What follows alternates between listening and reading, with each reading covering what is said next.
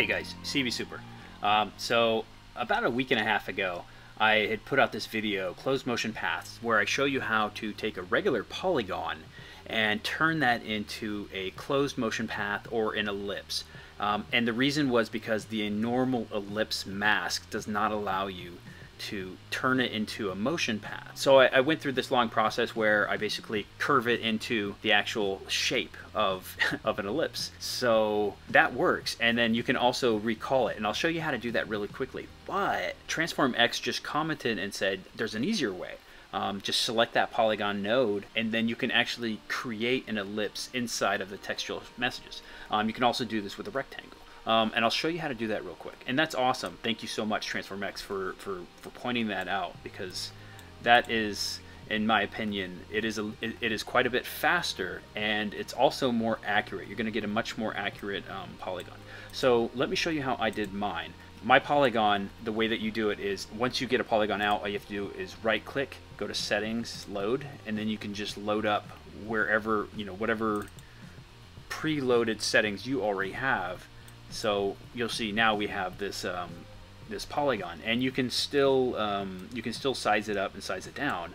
But let me show you his way, which is quite a bit faster. Well, I don't know if I'd say it's faster, but it's definitely more accurate. You're going to get a much more accurate circle, because ours is based off of us messing with those tangent handles. So all you have to do is load the polygon into the viewer, right click, go down to the polygon polyline, come over to this other right section, and then come up to create, and you can create the ellipse. This pop-up window is going to pop up, and it's going to say, okay, what would you like your width and height to be? You can just go ahead and hit OK, because you can still come over here and you can size it up and you can size it down. So you're going to have the exact same options of like sizing it up and sizing it down. The only difference is you'll notice that when we click on his, we click on these tangent handles, like these tangent handles are perfectly lined up.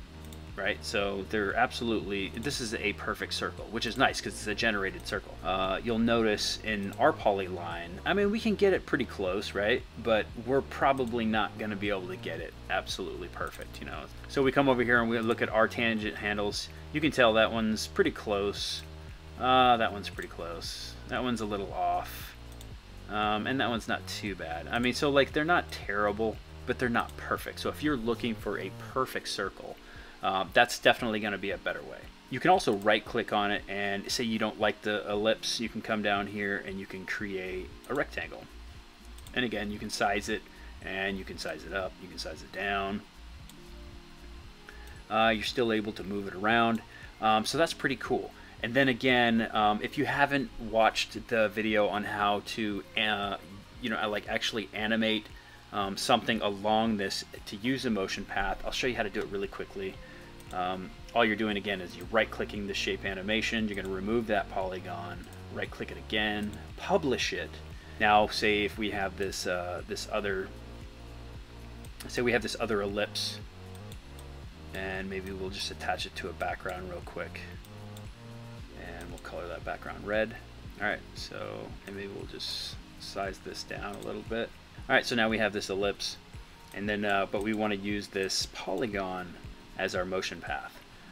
Well, again, all you have to do is you can come over, in this case we can come over to the ellipse center, we can right click, come over to path, now come over to modifiers, right click, connect to, polyline, value, and now you'll notice that we are now connected to that polygon.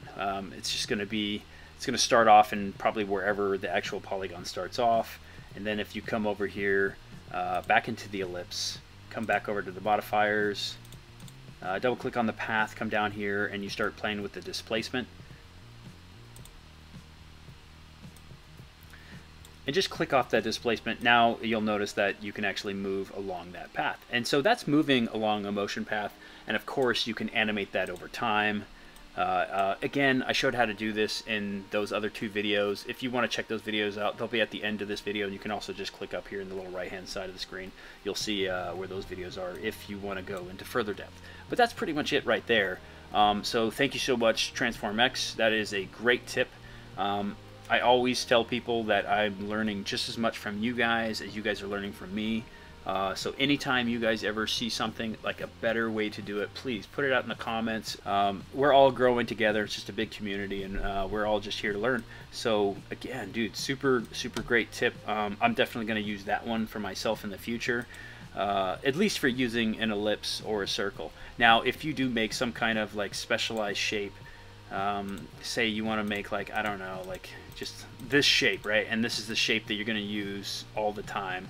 Well, you may still want to use the closed motion path shape just by easily putting it into, you know, your settings. You can save that as a setting and then load it up later on. You just save it to wherever your settings are saved. I'm not going to save it because I don't want that. And then you can recall that just by bringing in a polygon like we did in the first part of this episode. So if you guys like this video, make sure to like and subscribe, hit that bell notification, and I'll see you guys in the next one. Thanks.